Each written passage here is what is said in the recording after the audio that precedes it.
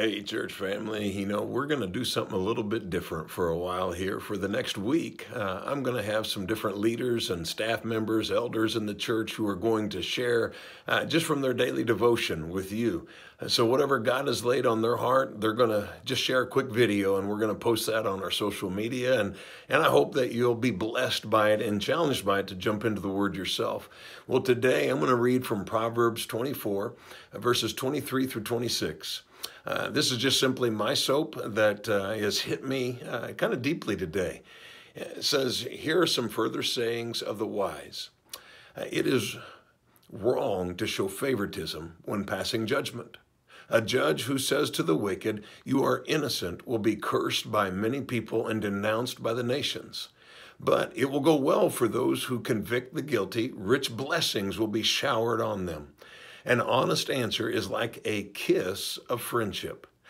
That just kind of grabbed me. An honest answer is like a kiss of friendship.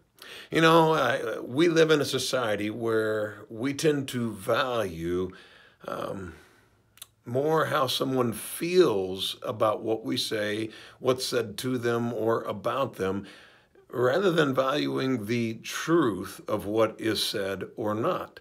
And I think it's affected us more than we realize. Let me give an example. If we see a friend headed down a possibly sinful or at least just an unwise path, are we going to say something or not? I think if not careful, we will choose to just not offend them. And then the result is we'll just be silent.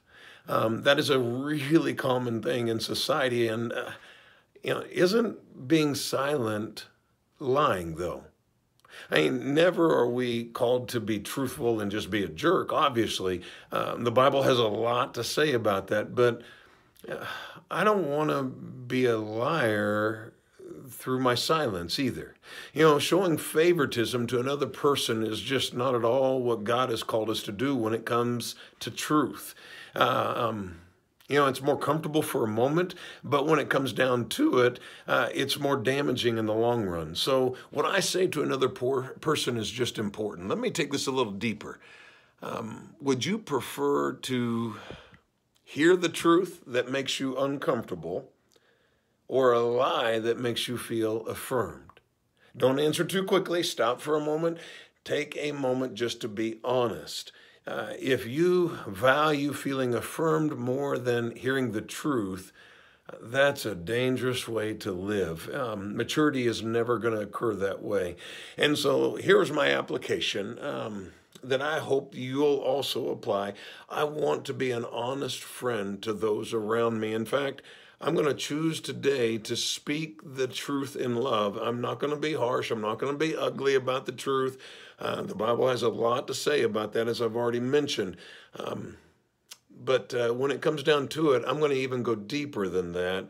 I'm going to reflect on my attitude, and I'm going to stop and just ask God, what areas of my life are areas that I am maybe a little shut off to your truth? And how's God been wanting to maybe speak to me that I've just kind of pushed it off or ignored?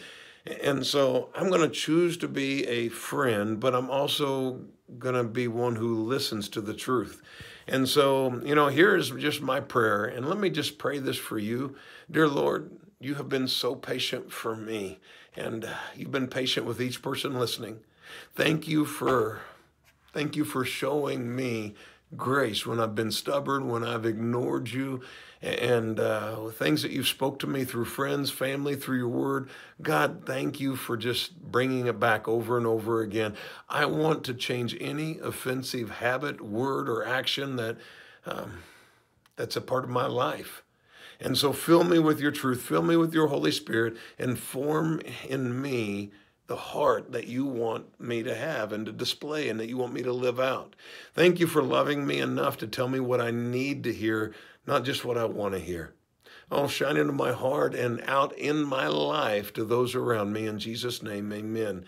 I'm sharing this today with you because it's so important when God convicts me of something, when he convicts you of something, that we pass that on to somebody else. Hey, have a great day. God bless you.